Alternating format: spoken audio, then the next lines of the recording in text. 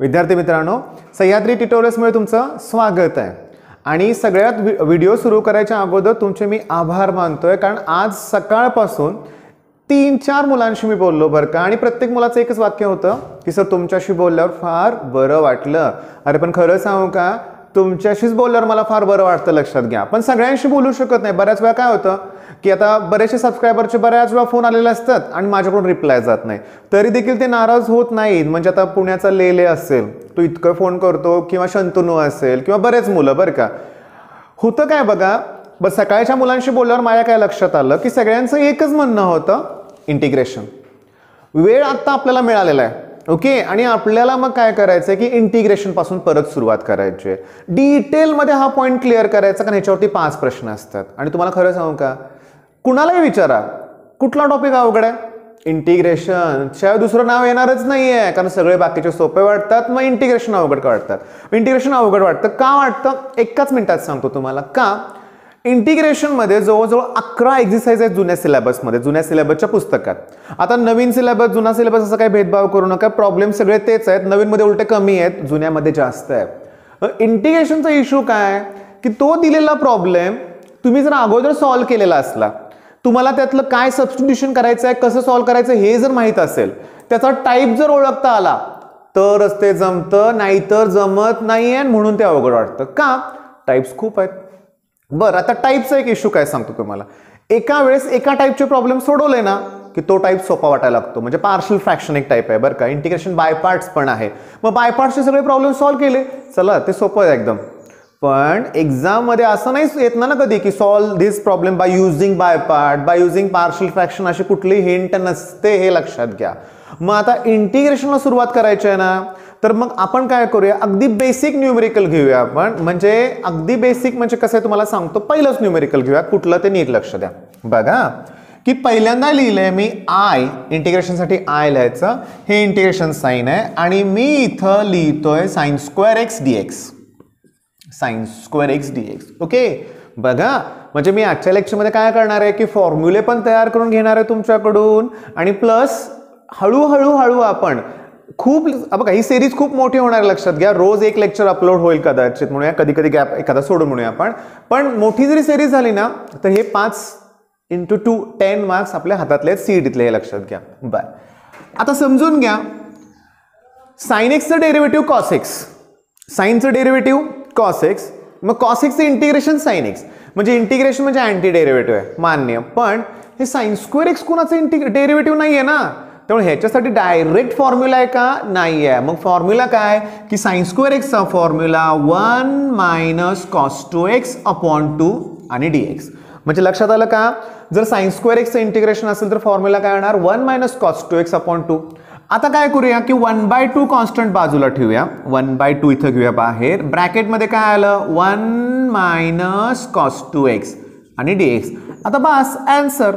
आता बघा एक्सचं डेरिव्हेटिव्ह 1, मग 1चं इंटिग्रेशन x, बघा जे फॉर्म्युला मी वापरतो ना ते आपल्याला सारखेच लागणार आहेत। मग सांगा 1चं इंटिग्रेशन काय येणार आहे, x।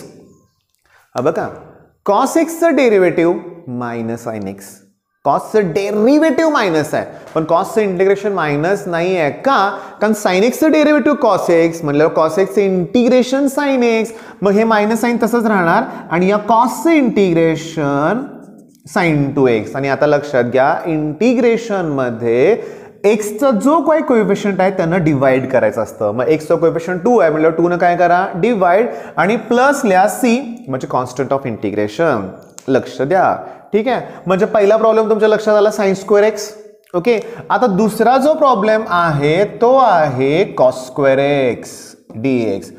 मग कॉस स्क्वेअर एक्स साठी सुद्धा डायरेक्ट फॉर्म्युला नाही आहे, लक्षात घ्या। मग मी तुम्हाला देतोय काय हिंट, बघा की साइन स्क्वेअर एक्सचा फॉर्म्युला 1 - cos 2x अपॉन 2, मग कॉस स्क्वेअर एक्सचा फॉर्म्युला 1 + cos 2x अपॉन 2 आणि dx। आता हे तुम्ही कंप्लीट करणार आहे। हा प्रॉब्लेम आणि तो प्रॉब्लेम ऑलमोस्ट सेम आहे, फक्त इथं मायनस आहे आणि इथं काय येणार आहे, प्लस। मग याचा आन्सर x मायनस आलं ना, तिकडं x प्लस येईल, हे आन्सर ते आन्सर सेम असेल, मध्ये फक्त प्लस साइन, मग साइन स्क्वेअर झालं, कॉस स्क्वेअर झालं। तुमच्या लक्षात आलं का, एकूण एक प्रॉब्लेम तुम्हाला लक्षात ठेवायचा आहे, दुसरी कुठली मेथड नसणारच आहे, हे पण लक्षात घ्या। आता तिसरं की I equals to tan square x D x. आता साइन स्क्वेअर झालं, कॉस स्क्वेअर झालं, टॅन स्क्वेअर. आता टॅन स्क्वेअर एक्स साठी मी काय करतोय बघा, आयडेंटिटी यूज करणार आहे. सांगा बघू की 1 प्लस टॅन स्क्वेअर म्हणजे सेक्स स्क्वेअर. मग 1 plus tan स्क्वेअरची value sec square असेल तर टॅन स्क्वेअर काढण्यासाठी +1चं -1 केलं मी, तर मग मला मिळणार आहे सेक्स स्क्वेअर एक्स -1 dx. आलं का लक्षात? आता समजून घ्या, आता आन्सर लिहायचं आहे आपल्याला. काय? Tan एक्सचं derivative sec square x असतं. आता हे जे मी बोलतोय ना, हे तुम्ही लिहून काढायचेच फॉर्म्युले, हे लक्षात घ्या. नवीन मुलांसाठी सांगतोय बरं का, ज्यांचे फॉर्म्युले पार्ट नाहीत. म्हणजे बघा, ज्यांनी इंटिग्रेशन कधीच काय केलं नाही ना, त्यांना तर ही सिरीज खूप उपयोगी पडणार आहे, अगदी परफेक्ट होऊन जाणार आहे. बघा, tan एक्सचं derivative sec square x, मग सेक्स स्क्वेअरचं इंटिग्रेशन टॅन एक्स, मग या सेक्स स्क्वेअरचं इंटिग्रेशन टॅन एक्स. आता झालं की 1चं इंटिग्रेशन एक्स, कारण एक्सचं डेरिव्हेटिव्ह 1 असतं, मग 1चं इंटिग्रेशन काय येणार आहे एक्स, आणि प्लस सी लिहायला विसरू नका, कॉन्स्टंट ऑफ इंटिग्रेशन. झाले का 3 problem? Sine square, cos square, tan square. अजून एक आहे I equals to cot square x D x.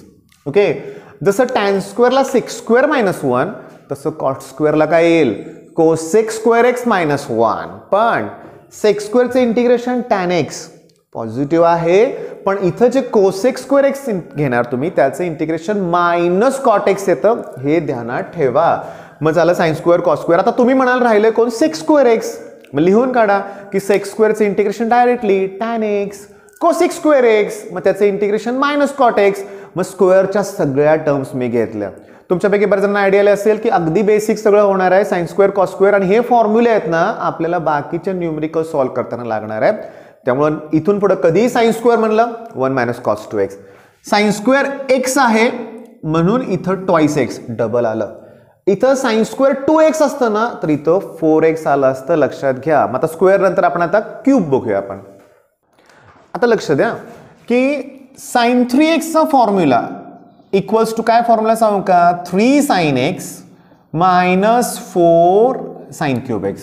Okay, एक गोष्ट लक्षात आली का तुमच्या बघा, की इंटिग्रेशन जमायचं असेल ना परफेक्ट, ट्रिग्नोमेट्री केलं पाहिजे. तुम्ही ना, काल मी जो एक व्हिडिओ अपलोड केलाय ट्रिग्नोमेट्रीचा, ओके, तो 11th स्टँडर्डच्या मुलांसाठी केला ऍक्च्युली, मी लक्षात घ्या. तुम्ही समजून घ्या की तो ऍक्च्युली तुमच्यासाठी पण आहे. जर हे फॉर्म्युले क्लिअर नसतील तो व्हिडिओ बघाच आणि फॉर्म्युले एकदा क्लिअर करून घ्या. आता मी काय करतोय बघा, हे मायनस इकडे आणलं की प्लस होतील, 4 sin cube x equals to 3 sin x. हे प्लस काय होतील, -sin 3x. ओके, इंटू 4चं मी अपॉन 4 करतो, मग मला व्हॅल्यू कुणाची मिळाली इथं, sin क्यूब एक्स. काय मिळाली सांगा की 1/4 आणि 3 sin x -sin 3x. आता जर तुम्हाला मग जर इंटिग्रेशन मध्ये sin क्यूब एक्स dx असेल, काय असेल सांगा, sin क्यूब एक्स dx असेल, तर साइन स्क्वेअरचं जसं इंटिग्रेशन निघत नाही तसं साइन क्यूबचं पण नाही आहे. मग साइन क्यूबची ही व्हॅल्यू पुट करायची आणि तो 1/4 कॉन्स्टंट बाहेर लिहितो. मग आत कोण आहे, 3 sin x -sin 3x आणि dx.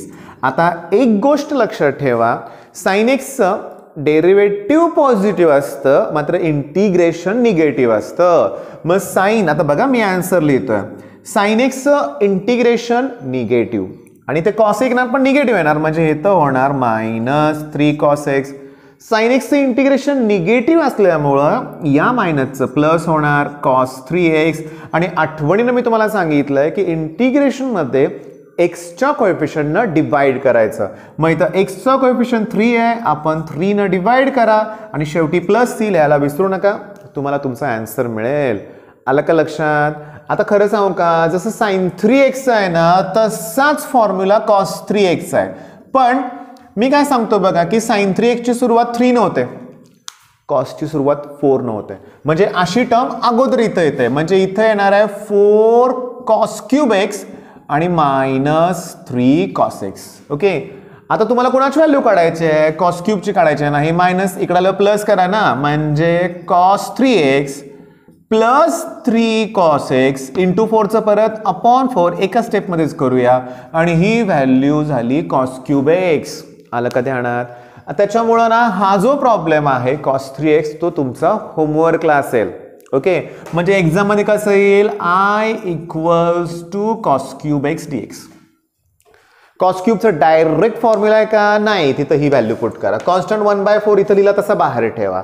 कॉसचं डेरिव्हेटिव्ह निगेटिव्ह असतं, मात्र कॉसचं इंटिग्रेशन पॉझिटिव्ह येणार आहे. तेव्हा cos 3x integration sign 3x upon 3 हे प्लसच राहणार आहे आणि 3 sin x येणार. इथं एक्सचं कोएफिशियंट 1 आहे, डिवाइड करायची गरज नाही. इथं मात्र एक्सचं कोएफिशियंट 3 आहे, 3 न काय करायचं आहे, डिवाइड. मग आलं का लक्षात.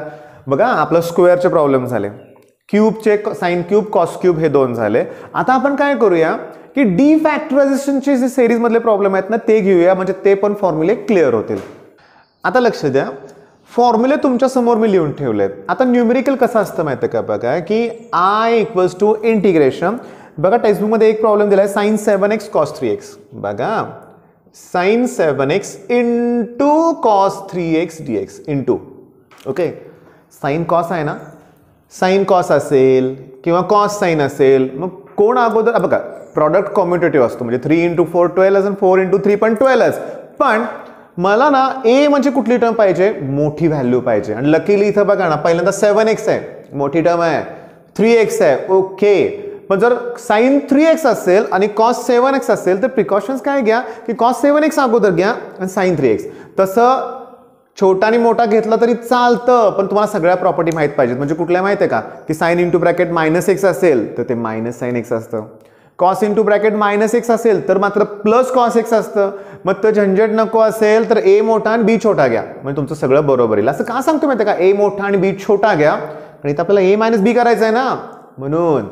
आता लक्ष द्या, डी फॅक्टरायझेशनच्या फॉर्म्युल्यामध्ये लक्षात ठेवायचं, साइन कॉस कॉस साइन अशा वेगळ्या वेगळ्या टर्म्स असतील तर तो साइनचा फॉर्म्युला असणार आहे. आलं का लक्षात. साइन आणि कॉस आहे म्हणजे फॉर्म्युला साइनचा असणार आहे, फक्त साइन अगोदर असेल तर प्लस, साइन नंतर असेल तर इथं मायनस घ्यायचं. ओके, पण दोघे सेम आहेत, कॉस कॉस किंवा साइन साइन, तर तो कॉसचा फॉर्म्युला असणार आहे. आणि जर कॉस कॉस असेल तर प्लस साइन, साइन साइन असेल तर मध्ये जरी मायनस साइन असलं तर अगोदर a - b आहे, त्यामुळे ह्याला मी स्टार करतोय, लक्ष द्या. बर, डी फॅक्टरायझेशनच्या प्रत्येकात अगोदर सुरुवातीला 2 हा फॅक्टर आहे, कोएफिशियंट आहे म्हणूया आपण. मग प्रॉब्लेम मध्ये 2 दिलाय का, नाही दिला. मग पहिली स्टेप मी काय करतोय, याला 2 न डिवाइड करतोय आणि 2 न मल्टिप्लाय करतो.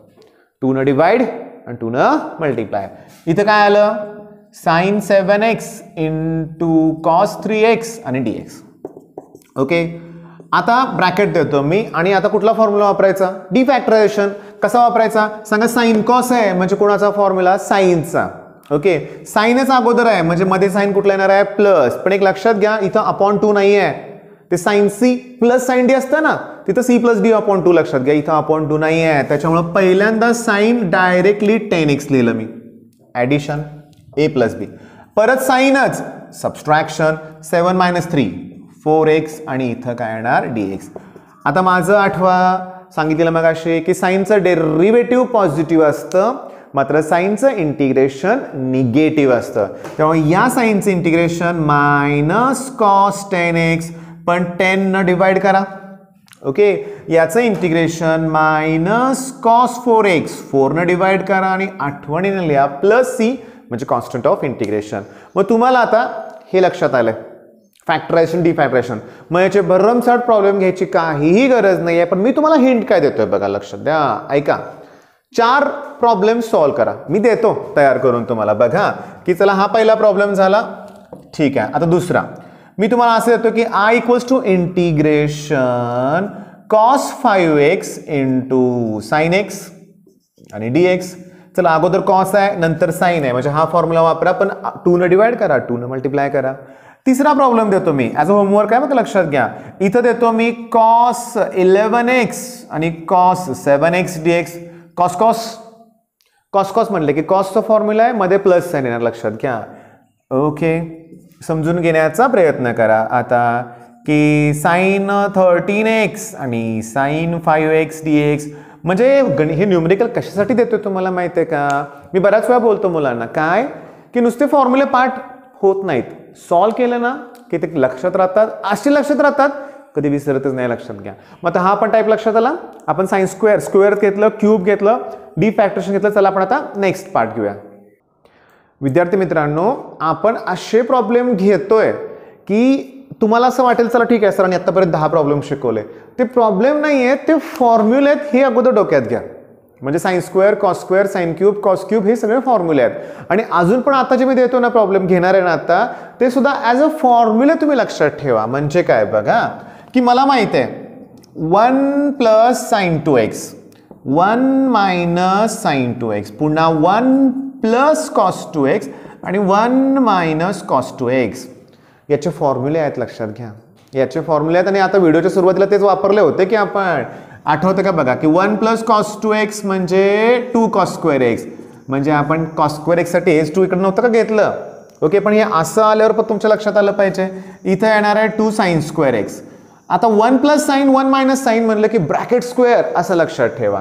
मग 1 प्लस साइन 2x म्हणजे cos x plus sine x bracket square, 1 minus sign 2x म्हणजे cos x minus sine x bracket square. विद्यार्थी मित्रांनो, मला तुम्हाला जस्ट काय सांगायचं बघा की आता माझा मुलगा 10th मध्ये, ओके, जस्ट तो आता 11th मध्ये गेलाय. ओके, आणि हे सगळे फॉर्म्युले त्याला येतात, त्याला कुठलाही फॉर्म्युला विचारला तरी येतो, लक्षात घ्या. आता गमतीनं सांगतो तुम्हाला मी, काल काय झालं, असंच मला एक फोन आला आणि ऑनलाईन लेक्चर्स आम्ही एका क्लासमधून आला म्हणूया आपण, मग ऑनलाईन लेक्चर्स आम्ही सुरू केलेत, तुमचा मुलगा 11th मध्ये गेलाय. मी त्यांना माझे क्लासेस आहेत म्हणून सांगितलं नाही बरं का, लक्षात घ्या. ठीक आहे म्हटलं, मनीषला म्हटलं बघ फ्रीच आहे काय हरकत नाही. मग झूम ॲपवर त्यांनी ते घेतलं होतं. ॲक्च्युली ते ॲपचं काय एवढं मला आवडलं नाही, लक्षात घ्या, कारण ते डाटा यूज करते भयंकर, बफरिंग होते ते वेगळंच आणखीन, आणि क्लॅरिटी नाही आहे. इथं यूट्यूबवर कसं आहे माहिती आहे का, थोडंफार की नाही मला एडिट वगैरे पण करता येतं आहे. ओके, आणि कसं आहे तुम्ही पण पाठीमागे घेऊन ते बघू शकता. पण मेन पॉईंट काय बघा की मनीष जेव्हा लेक्चर सुरू झालं आणि त्या सरांनी नेमका ट्रिग्नॉमेट्री घ्यायला सुरुवात केली बरं का, आणि साहजिक आहे मनीषला हेच सगळे येतं आहे, आणि ट्रिग्नॉमेट्रीचे ते जेव्हा फॉर्म्युले विचारत होते ना तेव्हा मनीष पटकन सांगत होता. शेवटी ते सर काय म्हणलं माहिती आहे का की तू पुस्तक घेऊन बसलायस आणि तू सगळं मला बघून सांगतोयस. बरं का, ॲक्च्युली त्यावेळेस मला खूप आनंद झाला होता बरं का, म्हणजे ते चिडले होते म्हणून आनंद झाला असं नाही आहे, पण मनीषचे फॉर्म्युले पाठ होते. म्हणजे मला तुम्हाला काय सांगायचं आहे माहिती आहे का की तुम्ही असे सगळे फॉर्म्युले एकदा तुमचे पाठ असतील ना तरच मॅथ्स जमणार आहे, हे लक्षात घ्या. लवकरात लवकर तुमच्यात लक्षात आलं पाहिजे. म्हणजे बघा ना, आता मी असा एक प्रॉब्लेम, आता माझ्यापुढे टेक्स्टबुक आहे, ओके, आणि टेक्स्टबुकमध्ये फॉर्म्युला प्रॉब्लेम असा आहे 1 प्लस साइन 2x. आता ज्याला फॉर्म्युला पार्ट आहे तो काय म्हणणार 1 plus sign bracket square 2x आहे, मग काय येणार इथं x येणार, हाफ होणार ना, मग cos x plus sine x bracket square dx. मग आता काय होणार, ह्या रूटला हा स्क्वेअर काय होणार, कॅन्सल होणार. आता उरलं कोण मग, cos x plus sine x आणि dx. आता डायरेक्टली कॉस एक्सचं डेरिव्हेटिव्ह निगेटिव्ह असतं, मात्र कॉस एक्सचं इंटिग्रेशन पॉझिटिव्ह, मग कॉसचं integration sine x, sign एक्सचं derivative positive असतं, मात्र इंटिग्रेशन निगेटिव्ह कॉस एक्स, आणि आठवणीने आपण लिहितोय प्लस सी. मग आता मी तुम्हाला सांगू का, हे सगळे तुमचे न्यूमेरिकल्स आहेत, हे लक्षात घेण्याचा प्रयत्न करा. ओके, हे मग मी असं लिहितो, चला I equals to integration, I equals to integration, म्हणजे हा तुमचा पहिला प्रॉब्लेम या टाईपचा, हा दुसरा आणि हा तिसरा. बघा समजून घेण्याचा प्रयत्न करा. इंटिग्रेशन साइन दिलं की एक dx लिहावं लागतं, हे डोक्यात ठेवा बरं का, विथ रिस्पेक्ट टू एक्स आहे असं ते इमॅजिन करूया आपण. आता मग हे प्रॉब्लेम कसे येतात तुम्हाला मी सांगतो. असा येतो प्रॉब्लेम की I equals to 1/1 plus cos 2x dx येईल किंवा मायनस येईल. मग तुम्हाला फॉर्म्युला पार्ट पाहिजे. 1 प्लस कॉस आहे ना, 1 प्लस कॉस म्हणलं की 2 कॉस स्क्वेअर, आणि 1 मायनस कॉस म्हणलं की 2 साइन स्क्वेअर. मग आता मला सांगा, मी आत्ताच बोललो की 1 प्लस आहे म्हणजे 2 कॉस स्क्वेअर एक्स आणि dx. 1/2 कॉन्स्टंट बाजूला ठेवला मी. आता हे कॉस स्क्वेअर एक्स वरती गेल्यावर काय होणार आहे, sec square x dx. Tan एक्सचं derivative sec square, मग सेक्स स्क्वेअरचं इंटिग्रेशन टॅन एक्स आणि प्लस सी झालं का. मग आता पुढचा, आता बघा हा आपला चौथा प्रॉब्लेम होता, आणि पाचवा प्रॉब्लेम तुम्हाला सॉल्व्ह करायचा तो असा की I equals to 1/1 minus cos 2x dx. सांगा 1 मायनस असेल तर 2 साइन स्क्वेअर एक्स, ते साइन स्क्वेअर वरती गेलं कोसेक्स स्क्वेअर होणार, sex स्क्वेअरचं integration tan x positive, आणि कोसेक्स स्क्वेअरचं मायनस कॉट एक्स. पण आपण स्टार्टलाच बोललो होतो की हे आपल्याला फॉर्म्युले सारखेच लागणार आहेत. मग आता हे पण टाईप तुमच्या लक्षात आला का, हा टाईप आहे तो 1 प्लस 1 मायनस, आणि ते प्रॉब्लेम तुम्ही आता सॉल्व्ह करा. आपण पुढचा टाईप घेऊया आपण आता नीट लक्ष द्या. आता आपण काय बघितलं 1/1 प्लस कॉस 2x. पण आता बघा next problem 1/1 plus sine x आणि dx. मी तुम्हाला काय बोललो आठवते का की इंटिग्रेशन स्टार्टला बोललो होतो की तुम्हाला माहितीच पाहिजे की हा प्रॉब्लेम कसा सॉल्व्ह करायचा आहे, तर तुम्हाला तो जमणार आहे, नाहीतर जमणार नाही आहे. 1/1 प्लस साइन एक्स तुम्हाला कधीही मी विचारलं ना, पटकन सांगता आलं पाहिजे रॅशनलायझेशन. म्हणजे इथं कॉन्जुगेट पेअरनं मल्टिप्लाय करा. 1 प्लस साइन आहे ना, 1 मायनसनं मल्टिप्लाय करा. म्हणजे बघा 1/1 प्लस साइन एक्सला तुम्ही 1 मायनस साइन एक्स आणि 1 मायनस साइन एक्सनं हे करा. ओके, हे 1 प्लस साइन एक्स, हे 1 मायनस साइन एक्स. ठीक आहे, हे आहे 1 मायनस साइन एक्स. ठीक आहे, त्याला 1 न मल्टिप्लाय केला काय फरक पडणार नाही. पण खाली बघा एक रॅशनलायझेशन म्हणजे सांगू का, जर ए प्लस बी असेल तुम्ही ए मायनस बी न मल्टिप्लाय करताय, ए मायनस बी असेल तर ए प्लस बी न मल्टिप्लाय करताय. म्हणजे काही झालं तर ए प्लस बी ए मायनस बी येते. म्हणजे फॉर्म्युला काय सांगा बघू, ए स्क्वेअर मायनस बी स्क्वेअर. मग पहिल्या टर्मचा स्क्वेअर मायनस दुसऱ्या टर्मचा स्क्वेअर. मग पहिली टर्म 1 चा स्क्वेअर 1, दुसरी term साइनचा square sine square x. Okay, dx. आता काय करा की 1 मायनस साइन स्क्वेअर एक्स म्हणजे कॉस स्क्वेअर एक्स. आता डिनॉमिनेटर सेपरेट करा. म्हणजे 1 अपॉन कॉस स्क्वेअर एक्स. बघा sine x upon cos square x, पण लिहिताना तात्पुरतं मी असं लिहितो आणि डीएक्स. त्याच्यामुळे काय होणार बघा, हे कॉस स्क्वेअर एक्सचा रेसिप्रोकल वर गेल्यावर सेक्स स्क्वेअर एक्स होणार. हे एक कॉस आहे, वरती गेल्यावर सेक एक्स होईल आणि साइन अपॉन कॉस म्हणजे टॅन एक्स आणि डीएक्स. बघा आजच्या सिरीज पासून आपण इंटिग्रेशनला सुरुवात केलेली आहे. ओके, पण हे प्रत्येक फॉर्म्युला तुम्हाला नेक्स्ट लेक्चरला आले पाहिजेत बरं का. म्हणजे हे आता बघा tan एक्सचं derivative sec square x आज 3-4 वेळा वापरलाय आपण. मग टॅन एक्सचं डेरिव्हेटिव्ह सेक्स स्क्वेअर असेल तर सेक्स स्क्वेअरचं इंटिग्रेशन टॅन एक्स. म्हणजे मला आन्सर मिळालं टॅन एक्स. सेक एक्सचं डेरिव्हेटिव्ह सेक एक्स टॅन एक्स असतं. सेक एक्सचं डेरिव्हेटिव्ह काय असतं, सेक एक्स टॅन एक्स. मग सेक एक्स टॅन एक्सचं इंटिग्रेशन सेक एक्स येणार, मधलं मायनस साइन तसंच ठेवूया आणि सेक एक्स आणि प्लस सी. मग आलं का ह्या टाईपचं पहिलं न्यूमेरिकल तुमच्या लक्षात, रॅशनलायझेशन. आता दुसरं देतोय बघा, I equals to 1/1 minus sine x. Plus असू दे नाही तर मायनस असू दे, काय करायचं आहे रॅशनलायझेशन.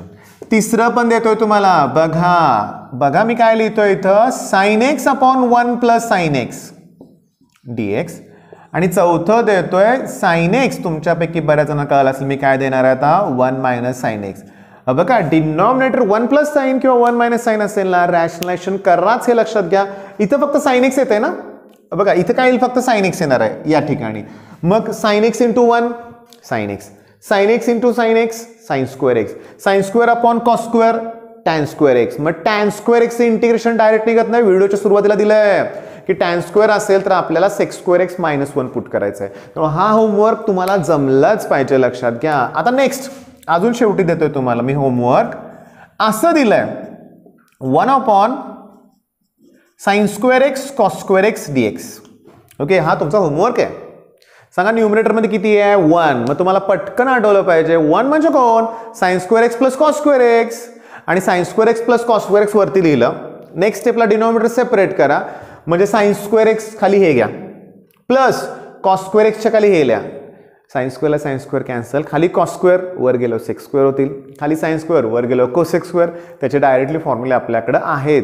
मग विद्यार्थी मित्रांनो, पहिल्या लेक्चरमध्ये ऑलमोस्ट हे 5 अगोदरचे न्यूमरिकल्स पकडून एक 20 तरी न्यूमरिकल्स होतील.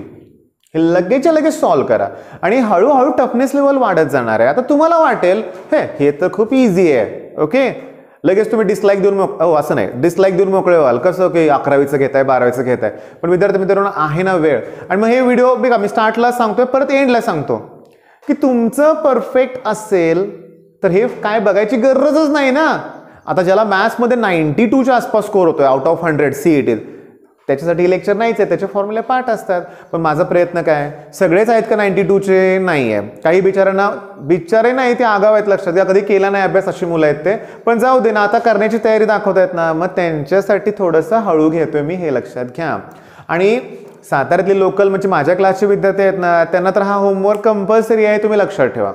व्हिडिओ म्हणजे फोटो काढून मला ते पाठवता येतच. आणि मी काय सांगितलं क्लासमध्ये माहिती आहे का, होमवर्क जर करणार असाल तरच लॉकडाऊन उठल्यानंतर भले केव्हा उठू दे तरच क्लासमध्ये ॲडमिशन मिळेल, नाहीतर मिळणार नाही आहे. मुद्दा काय, मग बोलून झालंय माझं आता भरपूर. तुम्ही आता लगेच होमवर्कला सुरुवात करा आणि बेस्ट ऑफ लक. धन्यवाद.